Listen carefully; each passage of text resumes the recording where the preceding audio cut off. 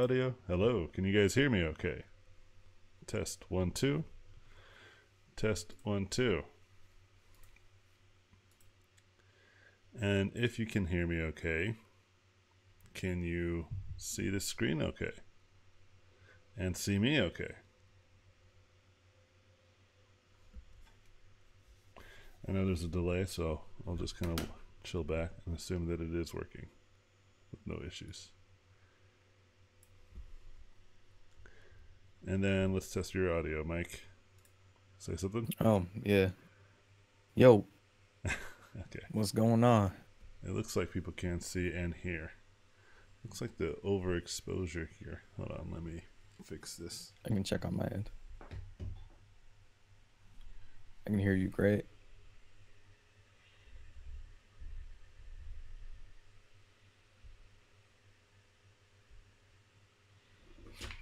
Yeah, that should be good.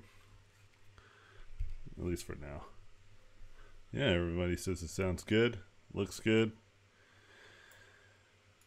Okay. Let me just make sure I have all of the appropriate windows open for ease of navigation. And then I have the chat open. Alright. I think you can pop out the chat. Let's see. Pop out chat. And I don't know if I can keep it on top. But what I can do... Oh, you guys can't see it anyway, huh? Well, maybe you guys can. I don't know. We'll see in just a second. I wonder if there's a way, though, I can like overlay it. But it's okay. I can just kind of do it this way.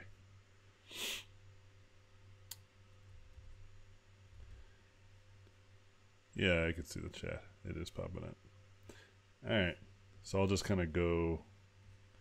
Actually, you know what? I'll probably just put it back down here. And I'll just look down. That way I can keep my hands free a little bit. Hello, everybody. Welcome. It's been a while. Hope you guys have been enjoying all of the archived videos. Mike has been diligent about putting those up. Thank you, Mike. Everybody said thank you. Yep. And he's been learning some Blender. That's been pretty awesome. And I think the last time I really did stream too was before the pandemic. Is this correct? I don't remember if it was. I think so, yeah. Which is crazy to think about. Yeah. Right? There was a time where the world was in order. You just been holding it down with class demos. Yeah, which you see a lot of great stuff. Yeah, I did a lot of things during this time away from YouTube and just kind of social media stuff. I'm trying to get back into it because I'm planning on to kind of go back into doing this full time again for who knows. I wanted to work in studio, which I did, and then the studio, unfortunately shut down, which is really bad timing. But I learned a lot during that time. It was the very thing that I wanted to do. I wanted to work in studio so I can have experiences again. And I was in a leadership position, which was great. And I really felt we were on the uptick. So it was a shock to us all to see that the studio ultimately shut down. But with all that being said, the lessons learned have been learned.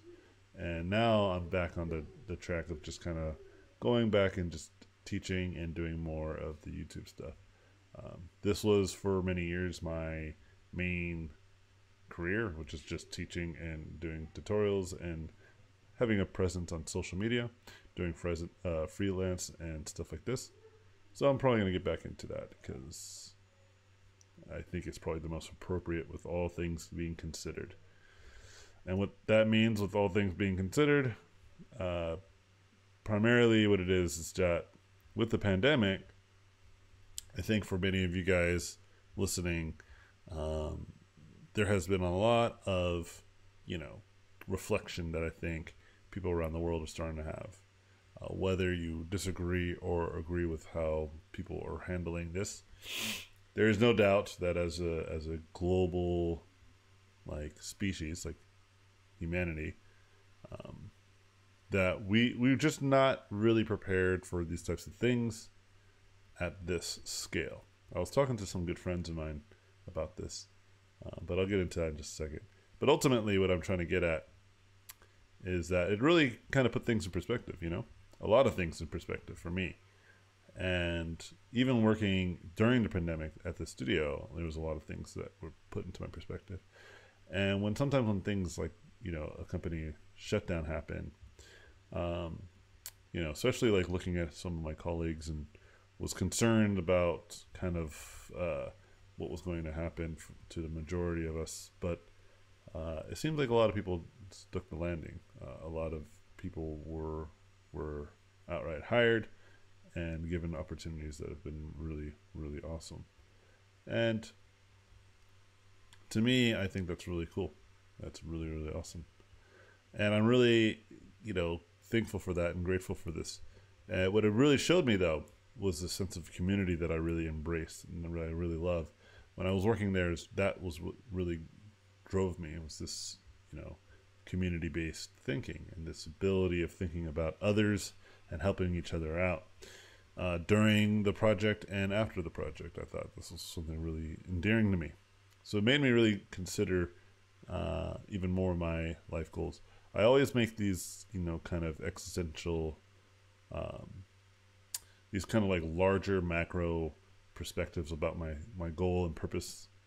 And I've discovered, you know, really, I think education and making things has always been that, and I've always been advocating for these specific things. And for whatever reason, I've just kind of been moving towards this like rat race approach to everything. So it's really kind of had me think about my priorities and really kind of change my perception on what it is to be successful. And as many of you guys who are my students or take my classes or listen to my podcasts and or anything that I'm involved in, obviously these principled ideas have pretty much stayed with me. It's just now a matter of like, okay, what's the next step?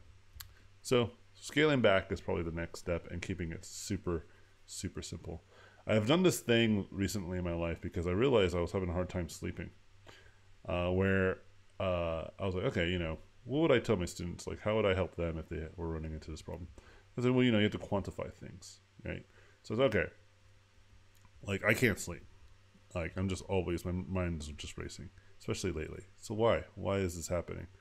What is it that I can do to begin, you know, begin to, you know, look into what makes, essentially what makes me stay up at night? And it's just, I have all these thoughts, right? And they're all running through my head, and I feel like there's so many things. And so I put together a list of stuff that I felt I needed to kind of just see on paper. And I have this list, and it's almost like 40 some odd things, including work, family, and personal ambitions. And I was like, man, there's so many things. And I was like, this is probably why I'm staying up at night. I'm thinking about too many things. So I was like, all right, so I need to like start to take one thing down at a time and just slowly chip away until I have like really just maybe like 10 things that are core to my everyday thoughtfulness. And once I have these 10 things, that'll be really helpful.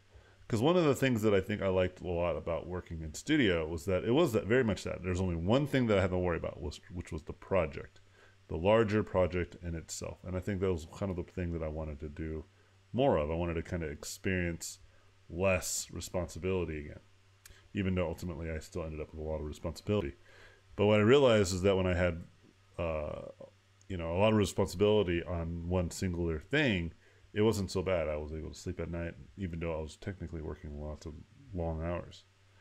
And so what this pandemic and all of this stuff has shown me is that we don't have enough positive voices, right? We just got a lot of people that are just upset all the time. And a lot of people who are, that can't talk to each other, right? And this is not just unique to the States, it's just in general. And I go online and all I see is just bickering and fighting and ousting each other for every little thing.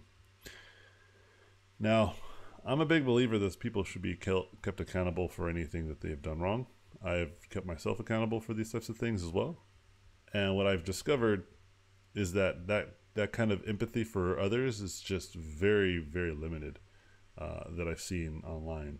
Um, a great example of this was a long time ago, like maybe like last year sometime.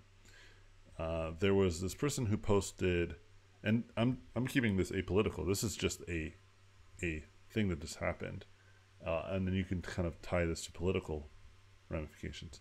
There was this person who posted on a pretty popular Facebook group, and he posted this pretty bad piece of artwork. It wasn't very good.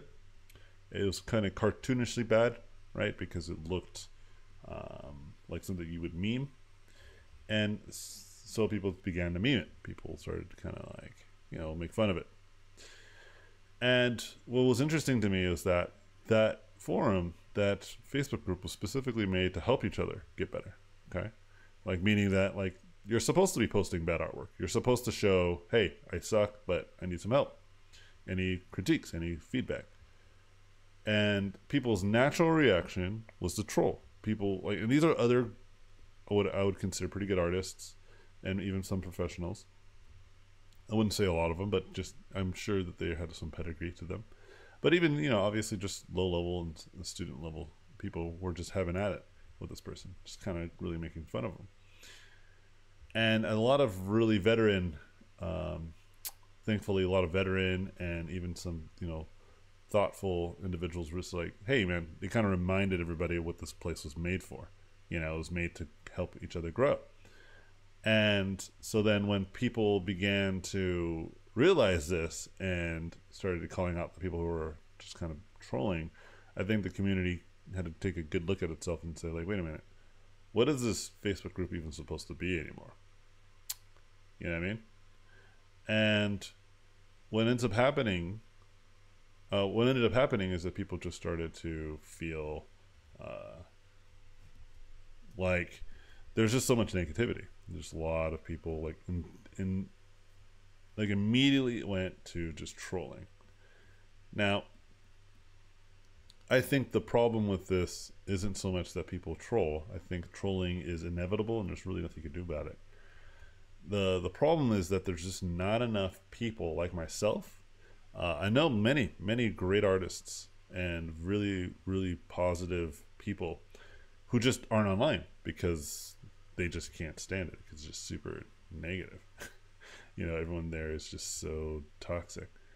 And so they because of their positive attitude and their forward thinking, they realize they should just take a step out because that's more healthy. That's what I did, right? Like just take a step back because it's more healthy. And when you do that, you neglect the community who's still staying there for whatever reason, right? Because the reality is, to make it in this industry, you do have to be on social network. You just have to, right? Because especially now, because of events and stuff are not a thing, and they're probably not going to be a thing until people really start feeling more comfortable with what's going on with the pandemic and all the crisis that's going on around the world.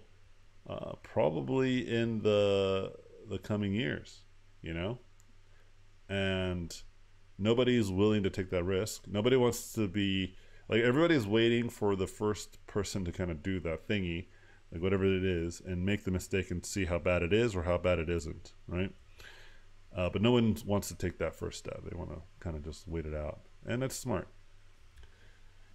So now you have this place where you have to engage with audiences and individuals who are just going to talk mad trash anytime you start to gain any kind of popularity or any kind of clout.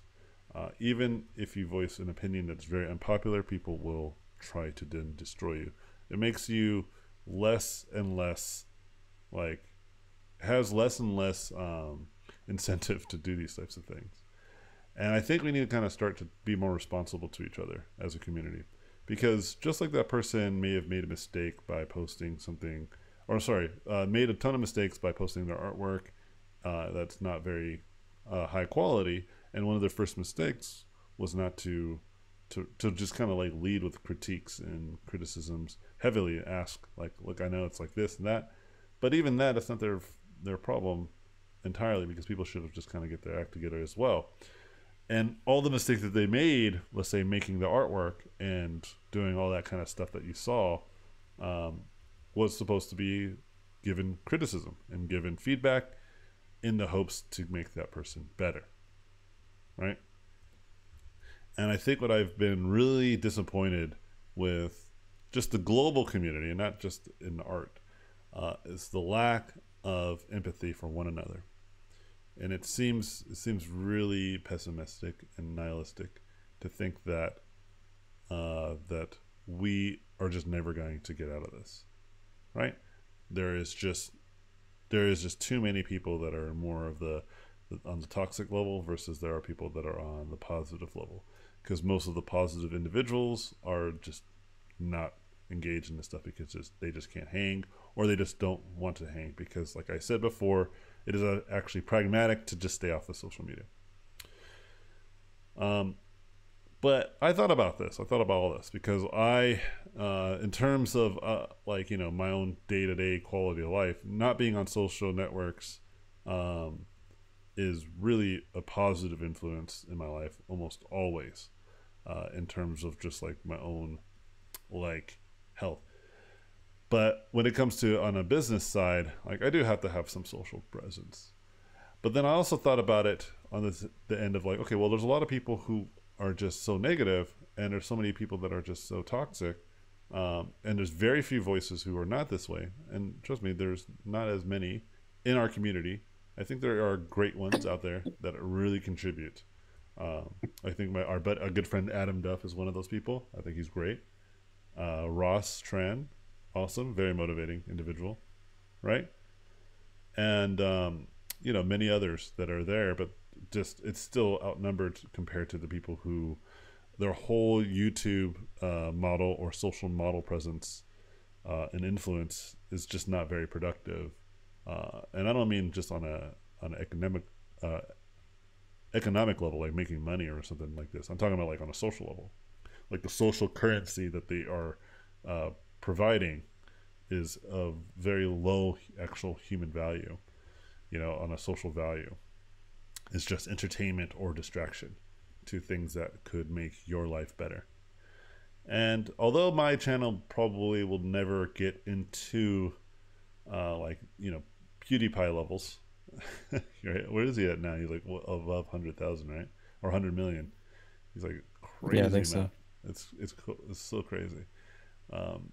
But even though it may never reach that level, if I can start getting to that level, and never really changing my platform, the way that I teach, the way that I do this, which is providing like my archive mentorships videos, doing small miniature tutorial videos, with no hope or no ambition to just make more money just for the sake of it, but to just slowly build my audience like I did with every other platform, and slowly build and transition, I think, and mature the YouTube audience to start to realize that we are all individuals and we're going to eventually work with one another in some capacity.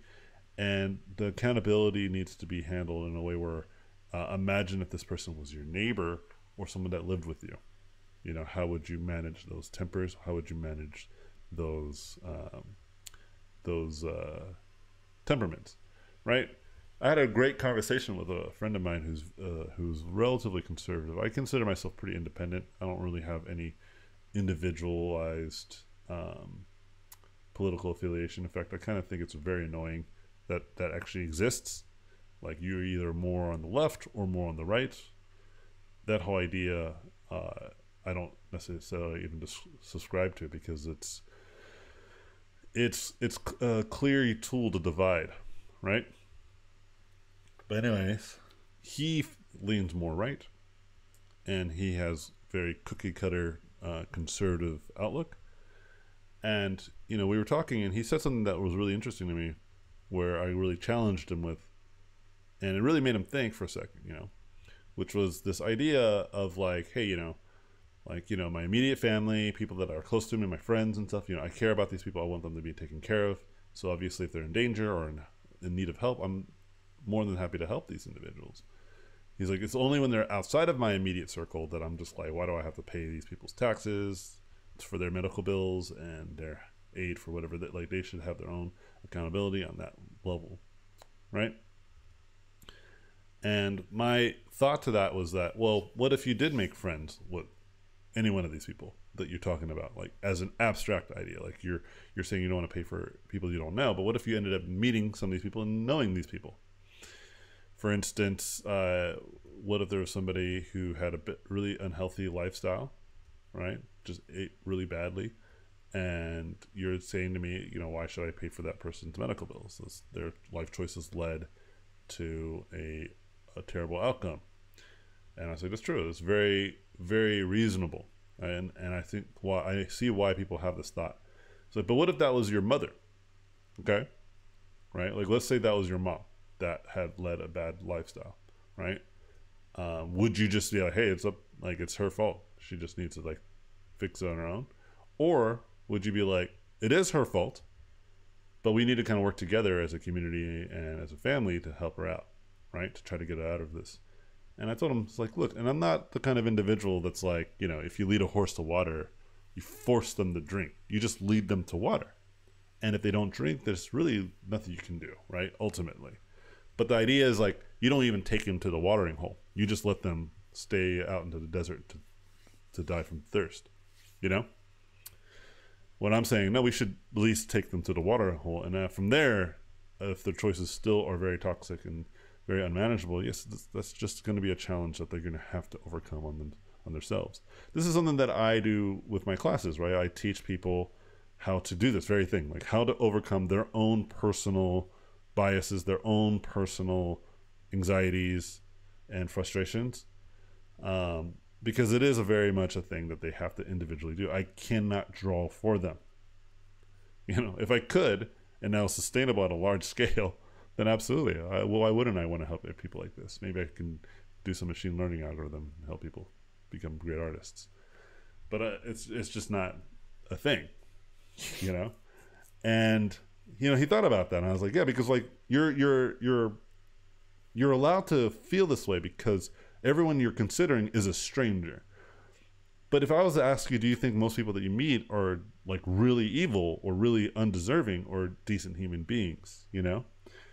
And he said, decent, I was like, if you were to meet my like friends, would you think that they're all toxic? You know what I mean? And people that you wouldn't care about. He's like, probably not, like, right? If we really got to know each other. He's like, yeah. So this premise of like, I have to first get to know people allows you to kind of lack empathy, because logically it's like, why would I care about a stranger? But if you follow the logical conclusion of what a stranger truly is, it's just somebody you just don't know yet. And to think that the world is full of people that are just straight up evil, I don't think is necessarily true. I really believe when I said earlier about the negative impact on social media, it's not that there is that so many people are really terrible.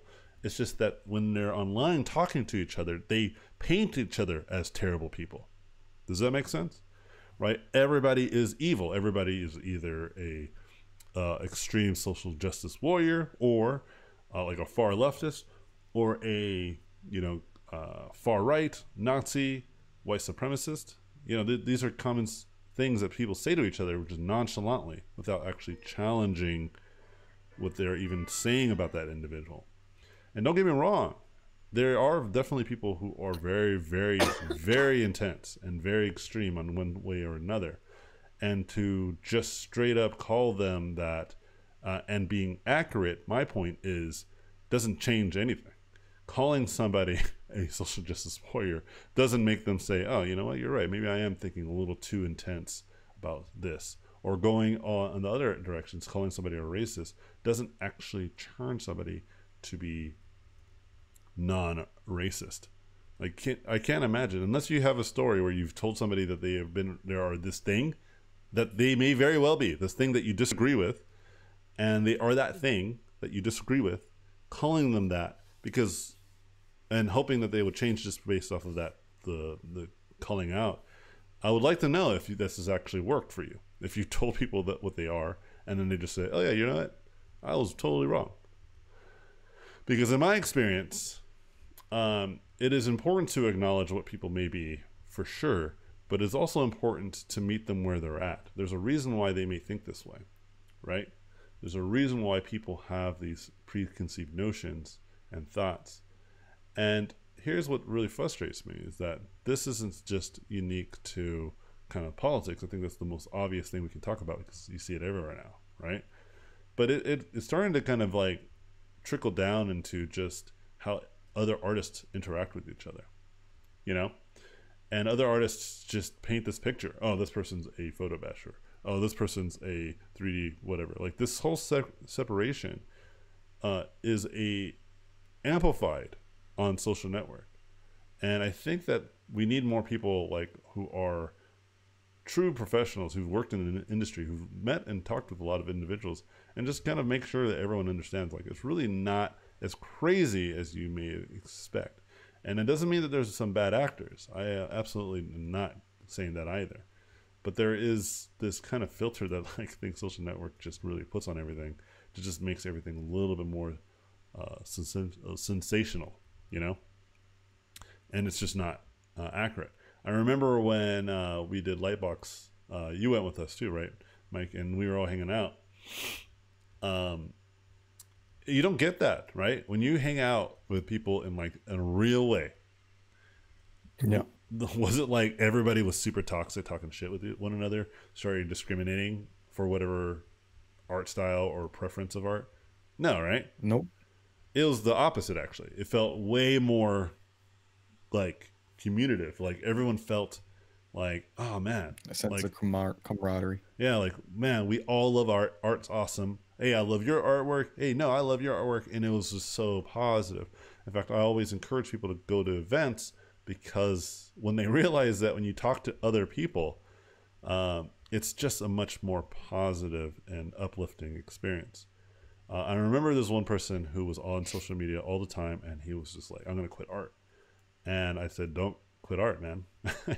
And he's like, yeah, man, like all I see is just people talking crap, and like everywhere in the world is just like evil, and like they just went on this whole thing. And I was like, this is just not, I don't think this is the thing that you really know anything about, my man. And I said, look, why don't you go to Lightbox? And he did. You know, and at first he was a little bit like, I don't know. And I was like, yeah, you just got to stay off of these networks. You got to stay off, like, stop arguing people. Like, and don't worry, man. Like, I find myself, like, beginning, like, to write a paragraph of how much this person I think is just wrong. Just a paragraph? Yeah. 2 paragraphs. Just 2 paragraphs. 2 paragraphs? This motherfucker writes a novel. So 17 novels. Great. Yeah, Yeah. 7-part novel Netflix series on how this person is not right. And I've even before this, like I used to do this thing where I would only respond on social networks. I gave myself a quota that I would only respond to people at least 3 or 4 times. And after the 4th time, I'm out. I have to sign out. You know? And it was because you can get really into it. You know what I mean? And I told him the very same thing. I was like, you just got to stay off, man. Like it's just, and I told him too, like, well, the reason why it amplifies social media amplifies this negative behavior is because people engage with the first negative one. It's really hard to just be like, no, I don't need to respond to this. You know, like it's not going to change. Like me pointing out facts to another individual, whether I am 100% right or I'm 100% wrong, doesn't matter. It's not a convincing tool anyway, right? It just isn't. But like the thought that I might is actually more of a selfish response. It's more of like, you think that this is working, but it actually isn't, because we've been doing it for years and it's only gotten worse, hasn't it? Right? And what really changes is to get people to remember the humanity of each individual. And I was telling them all this type of stuff, like, you need to go and meet with other people. And sure enough, he did. He went to Lightbox, and it was amazing. It was like life-changing for him. And he just was so inspired, and he couldn't believe how lost he made himself become. And I haven't seen him on social networks too often, but even still, I can see him post a thing here and there, which is totally reasonable, right? But the point I'm making is that when you are engaging in social networks, they are trying to keep you there whether you like it or not. Meaning that if you engage with negative content, they're going to keep sending you negative content because you're engaging in it. If you're engaging in positive content, then you're going to get nothing but positive content. And for me, I always tell people, do yourself a favor. Like, go to your social networks, something like YouTube, for instance, and just go to your front page and see what is recommended to you. Because whatever is recommended to you, I can promise you is different from what's recommended to me, you know? And when you realize that, then it becomes very clear that whatever you are engaging in is what the algorithm is going to keep providing you, right? And like another good one is like sharing Pinterest's homepages. Like, what is your Pinterest versus someone else's? Now, Pinterest isn't politically driven for it per se, but it is definitely something that's catered to your personal preferences. I remember me and my wife were looking at our TikToks, and hers is definitely more Latin influence and mama influence, right? And then mine are just more hilarious, just like a lot of hilarious memes and jokesters, right? Like my favorite videos to watch on there, for instance, is comedy, when people do funny things. Like one of my favorite ones, like type of series that I like to see, is when people read jokes and they just can't stop laughing when they're reading the jokes, right? I think that's really funny, you know? But some other people, you know, might have a completely different experience. And I will say that when you first jump in, you might see kind of what the majority of people are looking into, because that's why those popular things are trending. But as you start clicking things that you like and just ignoring everything else, you'll see. And something that people don't realize too is that all these tools, you can actually click, say not interested. You can tell them what you're not interested, both on Facebook, Instagram. I believe you can do this, TikTok, YouTube. You can go to these places and just say not interested. You don't have to dislike the video. You can just not engage in it at all. And that's a really good tool that I've been using, and it keeps a lot of my platforms very focused. And ultimately, the moral of why I'm saying all this stuff, I'm not trying to make any kind of statement outside of this one very specific one. All the stuff that I said before is just more of about a higher macro view of things, right? But overall, my principal idea here is that I should definitely just focus on creating content and positivity on all my social platforms.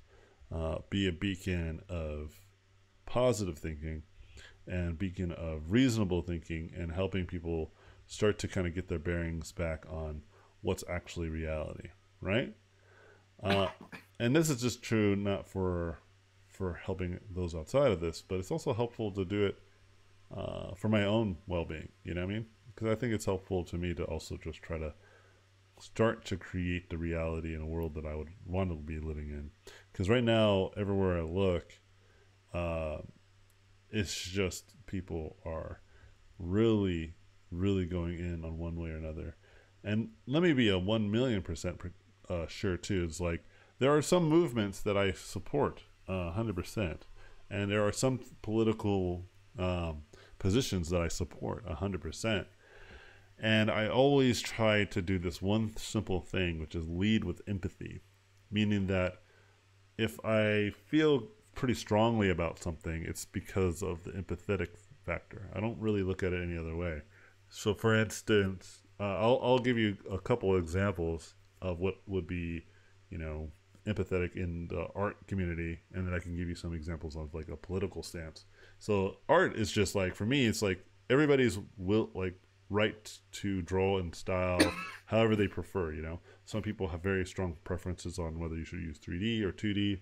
I say that you can do whatever the hell you want. The more abstract and more niche like your artwork is, the more unique it is, then you just have to expect that there's probably not going to be a large group of people that will just follow and support you. And if that's okay, then you could totally build a business or build a lifestyle around that. Absolutely fine. There's actually no challenge there. I'm sorry, there isn't a big of a challenge there as maybe you might suspect. You just gotta just be a little bit more clear that that's what you have to do. But if you want to do something a little more popular, more generic, there's nothing wrong with that either.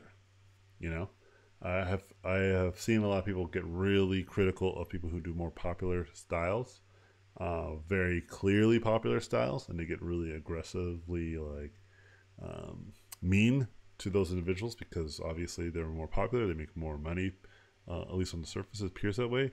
They have more fans, they do pretty well and everything. It just seems so easy, so it feels like the merit there isn't deserved, but that's just the reality of it. That's what they like to do, and that's what they wanted to do. So be it. There's a reason why popular culture is popular culture, is because the majority of people like that thingy, whatever it is, right? And if you're like, well, it's bad, popular culture is bad, and it's not, like that type of stuff is terrible. I mean, that's really your opinion. I think the only parts that I would agree with in terms of popular pop culture being bad is the type of influence it may have. Like there are some things that are just clearly not very conducive to the productivity of just the general masses. So, for instance, selling this idea that life is easy, that they can just buy whatever they want, and these types of things. I think that that is a very popular thing that you would see on many multiple facets of social networks. But it's like, it's not realistic. It's not actually teaching people to kind of be less consumer based. Or not teaching them how to fulfill their lives in a real way. That kind of stuff, I think, is really hard to combat because most people do want that. You know, they want a simpler life or they want a life that's just like full of luxury. And whenever they see this type of stuff, it fans that fantasy. But the problem that I have with it is specifically that it is a fantasy, but it is proposed that it is not a fantasy. But if you are presenting it as a fantasy and, having some sort of, clear message being said to people like, look, I was provided these certain privileges and I worked really hard and this is how I did it. It's not really easy. This is step by step. I've seen a lot of people who do this and I applaud that because that's really powerful. If you just call it what it is. There's nothing wrong with that, I think, but people get really caught up with like, oh, well, this person doesn't deserve this stuff. And it's like, well, let's just be very clear what that means, and because there are some people who, I would say do really, really, really like a large amount of work and effort, and they spend a lot of time and they spend a lot of hard work doing something that isn't, let's say, glamorous. Like, I don't know, something like construction is a great example, where all you're doing is building homes and you really work super hard. So if you were to compare how hard that individual works, like actually works, compared to, let's say, somebody who's just incredibly attractive and just put an Instagram page of just beautiful pictures of them, and then they make their money just being pretty much beautiful. It's clearly unfair on the premise, like the simplicity of like looking at it. But it's like, but at the same time, it's like just because the construction worker works so aggressively hard, like physically, it's really back breaking. Are we then saying that individual should be making, like, where's the cap of that? Like tens of millions? Like, is it really the hardest you work? Or versus like just being, picking professions or playing the cards right because of all the stuff that you got lucky with, right? And that to me is really kind of a gray area, right? It's not as simple as like, oh, we should just pay people based off of the actual effort, because there are people who do things that are not nearly as like hard as construction work, but they're very smart. But then I'm also on the side of like, hey man, we shouldn't be like, there is a cap in my mind of like how much money an individual can or should have in general. You know what I mean? And so like at some point, having billions and billions of dollars is just a lot of money for one individual to have. It's just so much money. There's this really popular website that I like to send people. Or not popular. There's this funny website. It's called like Spend Bill Gates Money. Go check it out, guys. It's really funny. Like you'll be surprised how much you can buy with almost $100 million or $100 billion. So it's a lot. It's a lot. And so there's some reason to be like, okay, there is a cap in both directions. We should be very considerate of. I think the problem that I've been having is that a lot of people aren't willing to have a discussion on how to meet in the middle. It's one way or another, you know? And so for me, the kinds of stuff artistically, really what drives me is like, as long as nobody's genuinely being hurt or harmed, this is kind of where I land. As long as nobody's being harmed. If someone is being harmed by the actions of the other, especially if they're being harmed in a way that has monetary value, then I'm going to be very critical. But even if it doesn't, I'm going to be very critical of this. But I think generally speaking, we got to be kinder to each other, because even with that being said, oh, hold on, Julian. Return this. Okay. Here's my savings. So. Okay. Thank you, son. Love you.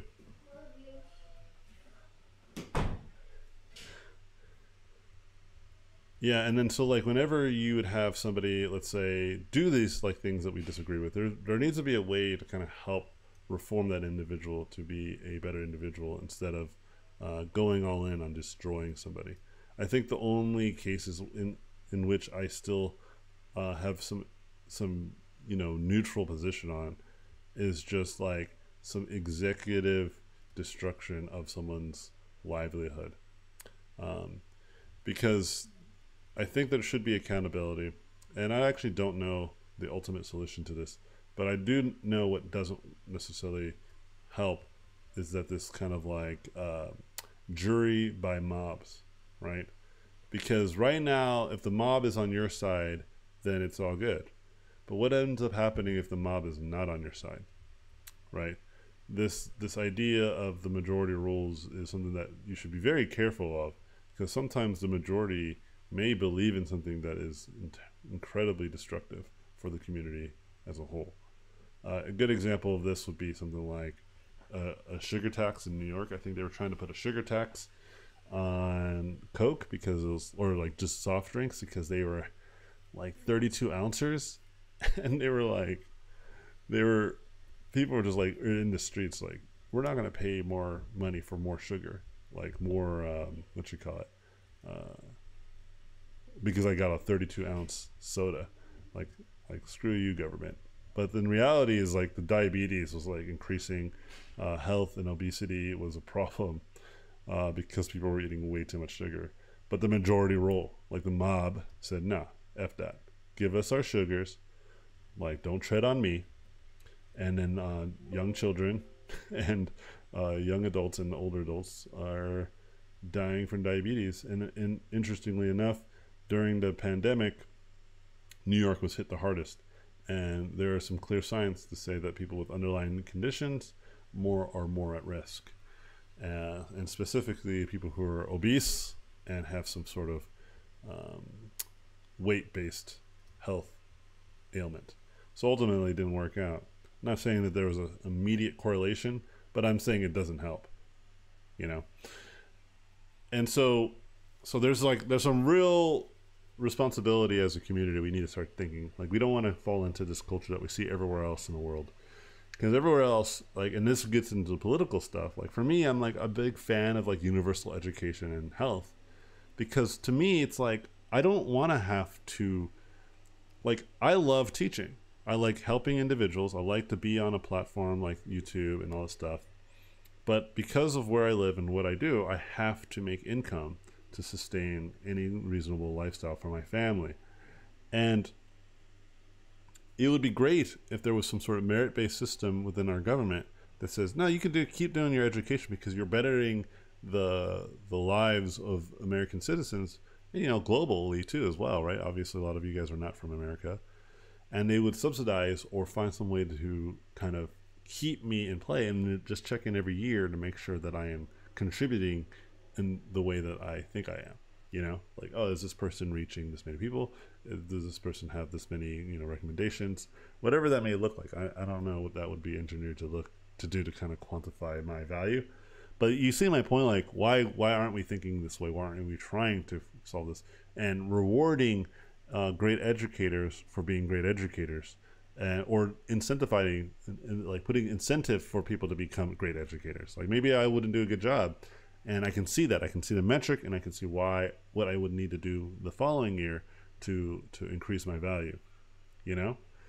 And right now, the profit margin for a university is attendance. It's just, we just need more people. You know, it's not a matter of whether they graduate or not. Like, that's great, and we can use the prestige to our advantage to get people in. But ultimately, you have schools that don't necessarily like make great graduates, but they just say they do. And people have been conditioned that college is the only way. And so to me, it's just like, okay, like, and those are my political affiliations, and those are very left leaning. But to me, it's like, but why wouldn't we want to help each other in this way? And then, you know, a lot of people come back at me like, hey, you know, well, it costs a lot of money. And then recently in the States, we dropped, how much, do you know how much this was? It was like $3 trillion in relief. Yeah. Just like overnight. We're like, oh yeah, we got to do this. Yeah. And like, where'd you get that corporations. Money? And not to say that we can just print money to solve this problem. I'm just saying there's also, like, we're just spending it in lots of different ways. And this is like a right-leaning position, which is to be like, we need to like actually question the government and keep them accountable and actually audit the government, you know, and government spending. You know what I mean? Mm-hmm. But if I'm liberal, I'm like, no, government can never go wrong, according to like what a conservative perceives from a liberal.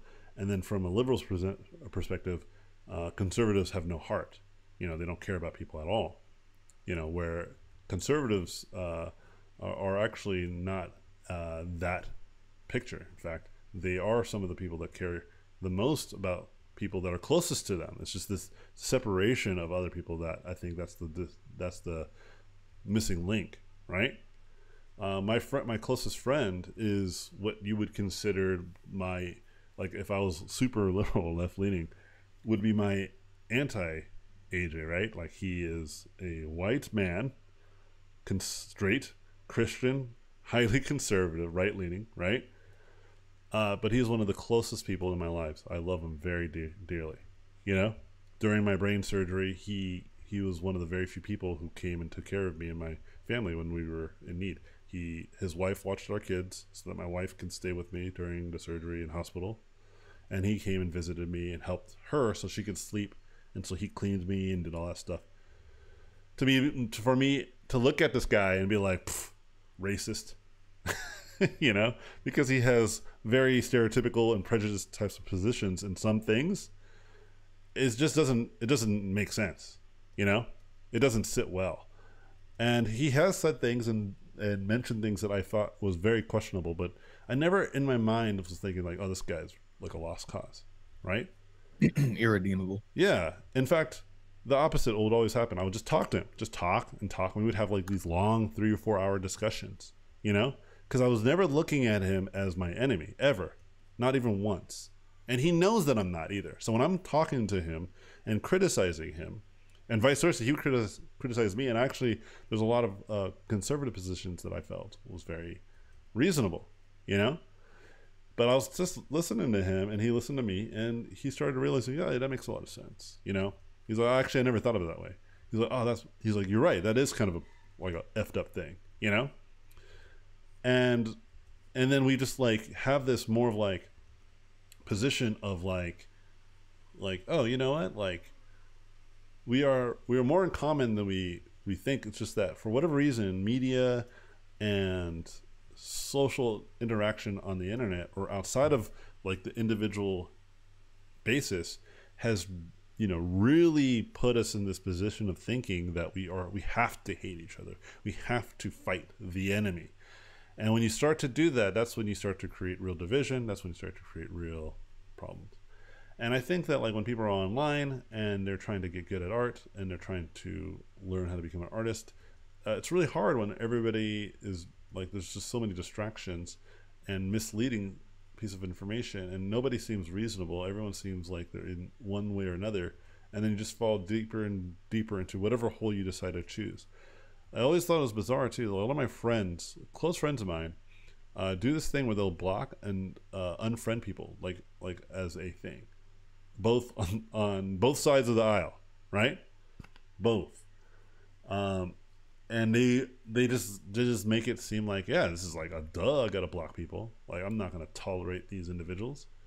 And it's like, this toleration is the very thing we need. We need to tolerate each other. We need to be able to talk to each other and be to kind of get past these problems. Like, I have children, and there's times where I cannot tolerate them. They're just like real aggressive and real children. You know what I mean? But I do tolerate them, and I do put up with them, and I sit down and I talk with them, and I trying to find the hope in getting them to understand the issues in which they may have caused, right? Like if my son bites his sister, he needs to understand why that's a problem. Or if his sister, doesn't share with him, she needs to understand. And her reasoning and their reasoning for doing the things is always unreasonable, right? But could you imagine, like, every time I did that, I'd be like, all right, whatever, I'm just going to block this kid. I'm going to unfriend them. Time for adoption. Yeah. Like, it's so crazy to think of this concept of unfriending. There was a time where everyone just got along, but now everybody's like evil. Now everybody's like a problem. Oh, camera's on. See there. Is it? Yeah. Why? My wife sometimes doesn't want to be filmed. I have to shower in the computer. Don't be naked. perfectly reasonable. Oh, come on, why? Here, I'll turn off the camera for a second. Because I'm streaming. She's just questioning me. All right, anyway. But you see what I'm saying? And for me, it's like, okay, it's time. So, I mean, I know I've been ranting for quite a while, but it's because I'm trying to catch up. There's a lot of things that have been going on. And I'm sure I'm going to be talking about all this stuff. I'll get more into kind of like my thoughts on the pandemic in general and what I think people should consider. That's a lot more reasonable, right? But what I will say is that I am going to start putting videos out again, like I've been doing. I am going to do more regular streams because, like I said, I think it's time for me to kind of start to just really get back to my original mission statement, help people. It's funny because I'm talking about all this stuff and I'm drawing this like grotesque monster. Tolerate people. And this is like the most monstrous looking thing. Yeah, even tolerate this guy. Yeah, tolerate him. See, Tolerate smile, him, dude. dude. He's not gonna hurt you. Yeah. And so it's clear to me that like I need to start doing that. I need to start Bob Rossing this a bit. You know what I mean? Like being the kind of individual that people say, you know what, like I want to be more like that, or I need to be more like someone that's kind of helping out in the industry, And like, let's be clear though. I'm gonna make very clear points. Like I said, there are some positions that are very polarizing, and I do have a very strong position. For instance, with the Black Lives Matter movement, that's for some reason is very polarizing, right? But I am in support of Black Lives Matter. You know what I mean? Like I am like, yeah, I agree with this premise. I agree that we should care about the black community a little bit more aggressively. Now, what that might mean to some people is like some sort of race war, but listen, it is not a mystery, and this is what's so weird to me. It's not a mystery that the black community has really had a hard time in America. Specifically, I can speak to this. I am like half black, and my dad was alive during the time when there was segregation. Meaning that if you guys didn't know anybody that might have been actually affected by this in some way, shape, or form, you've been following his work for many years, or just recently. Meaning that my dad had to try a little harder to get out of his circumstances because of that. It's not like after the Civil War in America, like Americans in general were just like, yeah, black people are equal, obviously. No, there was a war for it, and even after the war, it wasn't like people got their act together. No, like there were still people that were aggressively racist, and they created laws and systems that were very racist. This is just true. And then, I mean, it's so true that during the time that my dad was barely a little boy, he was as old as my son, my 6-year-old. There was a guy named Martin Luther King who fought for this very injustice and made the civil rights movement, which again was during my dad's lifetime, and especially during my grandma's lifetime. Okay, but again, it wasn't like after desegregation was in effect that people were like, oh yeah, black people are cool. No, I mean, like, No. it really takes a while, and as a nation, we just aren't great at forgiving each other. Like, we're just not great at saying, listen, we really effed up here. Okay, let's like really kind of make a concerted effort to fix this. You know, that just hasn't really happened. And just to kind of give you an example that has something that is attached to the black community, if you look at the legalization of marijuana, we've just legalized marijuana, right? Like most of the states in America, yeah, has legalized marijuana. There are still people in jail as we speak for possession or selling of marijuana. Isn't that bizarre? States. In the United States, yeah. No, but, in those states specifically. Yeah, in those states specifically. Sorry. Thank you for correcting me. So like we're not like, oh, you know what? Okay, let's just kind of like fix that. Let's kind of like revert our mass incarceration of people who we now look at as really not like nonviolent criminals. And technically not really criminals. They were just selling something that was at the time a criminal thing, but they could have been maybe making money doing it legally, right? Weed is very easy to grow. You can build your own business around marijuana, like sales, and it doesn't have to be for consumption either, you know? But the idea that like we looked at these people as like scumbags and criminals is kind of crazy that we're just still like, yeah, they kind of are, right? And it's even more problematic when you look at the majority of these individuals are black Americans, right? And it's kind of to my point. I was talking with somebody about this too, because they were saying like, well, this and that and that, this, and they were talking about black culture and community, and I'm like, look, man, let's be clear here. I don't think that you're wrong. I actually do think culture has a lot to do with it, even inner culture, like cultures within cultures, right? Obviously, right? But let's be honest. It's not the only thing. To make it like put it all on that one thing is kind of naive, because you know there's this argument of black dads. Where the black dads? Well, you know, a lot of black dads get incarcerated. Some of them don't leave by choice. Sometimes they get incarcerated for, again, selling weed. This was not too long ago. This was like in the 80s, right? And so what I try to say is like, but I do think that we have to look at other things that have nothing to do with it, like black culture. For instance, like health. Health is a great one, because why is it still disproportionate black individuals that are dying from diseases more than, like disproportionately percentage-wise, than any other ethnicity, right? COVID-19. Why did it just go straight for the black communities and started black and Hispanic communities and start murdering these people at a disproportionate rate? Is it because COVID's like has an agenda? It's like, look, they don't have enough dads, so we got to kill them, right? It's clear that the echoes of Americans' past is still here with us today. Now, if you were to ask me, is there like just rampant racism here and there, left and right? Like, I don't think that's entirely true either, right? But to deny the history is kind of bizarre in my opinion. And it's not. And the craziest part is like it's not that long ago. It really isn't. And I think that's what makes it. It's a human problem. We can't look that far ahead. You know, we're like, dude, that was like 10 years ago, whatever. It's like it's long gone. Remember that song done by the Harlem Shake song? Remember that song, Harlem Shake? Yeah. 。 How long ago do you think the Harlem Shake was? That was probably 2013. Oh, dude, you're right. Oh, hey, Yeah, I what's think it was going around the on? 2013. Well, some people might think it was longer, right? Like, how old is Don't ask YouTube? me. Like, how old is YouTube, right? Well, 2006. yeah, YouTube's about like 12 years old, I think, right?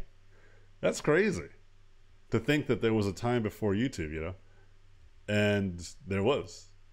I mean, maybe like 20, no, about like 16. I would have been 20. About 20 years ago, 22 years ago, around roughly. Yeah, there was like still no such thing as like a smartphone. Maybe even like, we can go even sooner, like maybe like 18 years ago, you know? Actually, even more so. Probably like 14, 15 years ago. I could be wrong about this, but the scope in which I'm trying to speak to is like, it wasn't that long ago, and look at how much has changed, right? And so, and like how easily we forget. And so there's some things where like, yeah, man, look how long ago, like it was so long ago. So now imagine something that's 30 years ago, 40 years ago, even like 100 years ago. It's like, well, that's ancient history. You know what I mean? And it's like, nah, dude, it really takes a long time for real social change, especially when the culture does not care at all to make that much huge, significant changes. Do you hear what I mean? And so for me, it's a polarizing issue for sure that people are, having one position or another. But I'm pretty clear about it. I'm like, no, this is pretty. It's an open and closed case in my opinion, that we just aren't empathetic.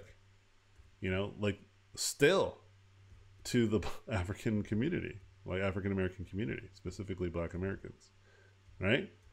Like the fact that people still try to say, well, it's their fault. Like that's, come on guys, like we're not being helpful.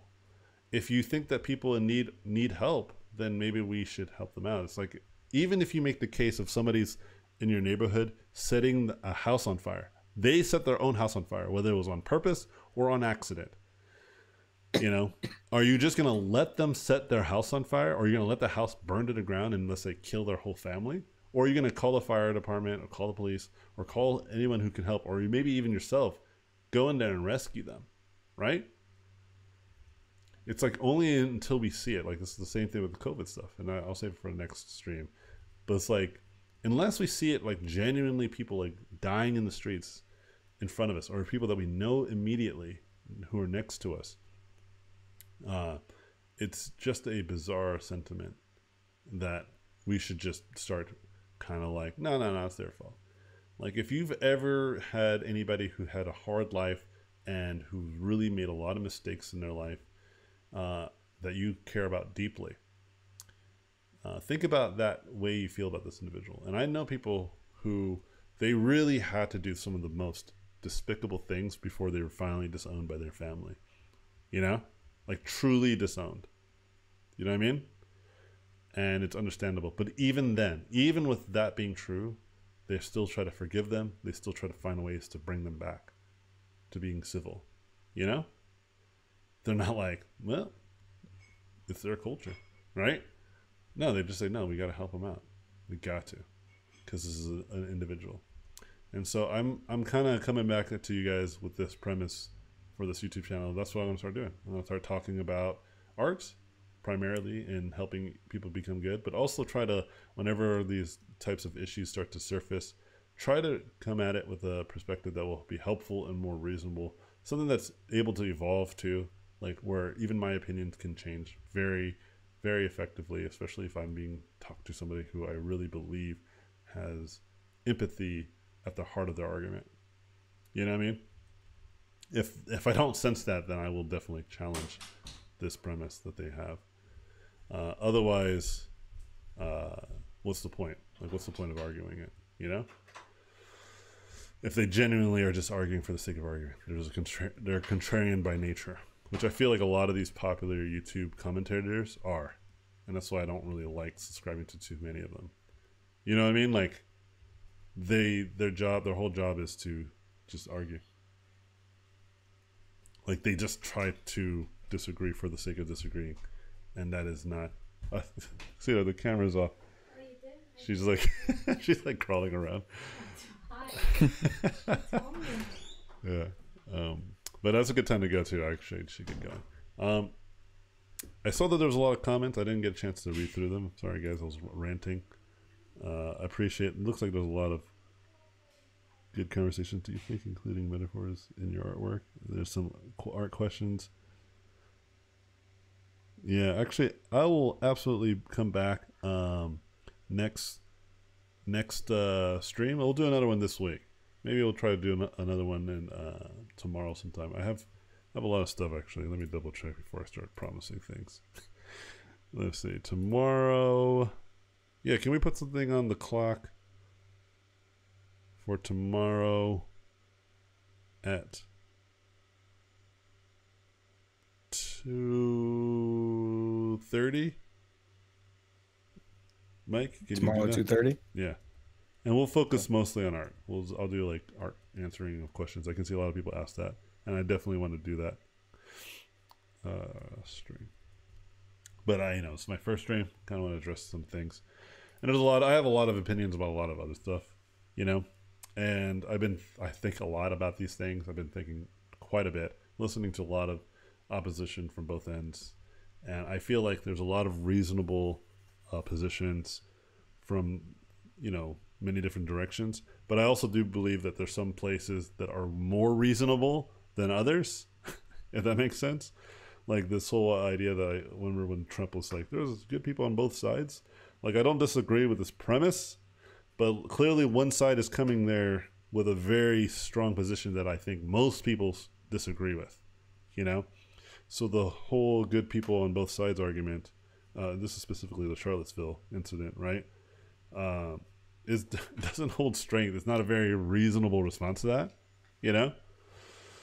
And let's be clear, like the way that a lot of like people who are in Nazi affiliation and KKK affiliation, they usually convert or like be desensitized to that culture of thinking when people reach out to them as humans, right? And find why do they find these groups and find a home there, and it's usually some sort of association of connection and community and belonging, right? So the very act of saying that they are something else, of like something that they don't belong in your society, only makes them stay stronger in the one society and culture of thinking that we all don't really agree with. You know what I mean? It's actually counterproductive. And I think that in the last few years, we've only seen the ramifications of that approach of just straight up calling people baddies, like, and not in the Gen Z way, but in the, the boomer way, like there's a bunch of bad people everywhere. I mean, this is the very thing that we get really pissed about whenever we see a lot of our leaders just generalized, from people calling individuals deplorables versus calling them a bunch of rapists and criminals. Like, this is not a great tool at all. And I'm going to try to get us back on track. And I think art is a great tool for this as well. I'm beginning to start to develop a project and projects where I am going to help both in creating a portfolio, helping people learn how to do that by just watching these streams, by me actually creating portfolio pieces per stream. Whether it takes me a series of streams to finish one piece or a series of pieces, I'll do it all on here. So you guys can watch it and see it happen live, and then use that tool as well as talking about any kind of, industry news as well as, world news, and try to grasp it from a more positive, more uplifting, but also very realistic position as much as humanly possible. I'm not versed in this. I'm not like a, expert by no means, but I am what I would like to believe a normie. Like, I think I have a pretty general opinion, a very neutral opinion to most of these things that I think most people can subscribe to. You know what I mean? And I think I can try to, get people to start to think about each other as individuals again and helping each other out, man, instead of just start separating and separating and separating and separating, you know? But anyway, yeah, see, like I said, there's definitely people have their opinions, and it's always going to be very strong. But I do believe that we can have more of this discussion, and you'll see it'll be more of a positive and uplifting one. I have a Discord too, so it'll be great to bring people on and talk and have great discussions. You know what I mean? And begin to, like I said, build the community from the ground up a little bit, help each other out. Anyways, I'm going to go ahead and end the stream now. Thanks again, everybody, for hanging out. I appreciate y'all. Much love. And I'll talk to you guys when I talk to you guys. Cheers. See ya.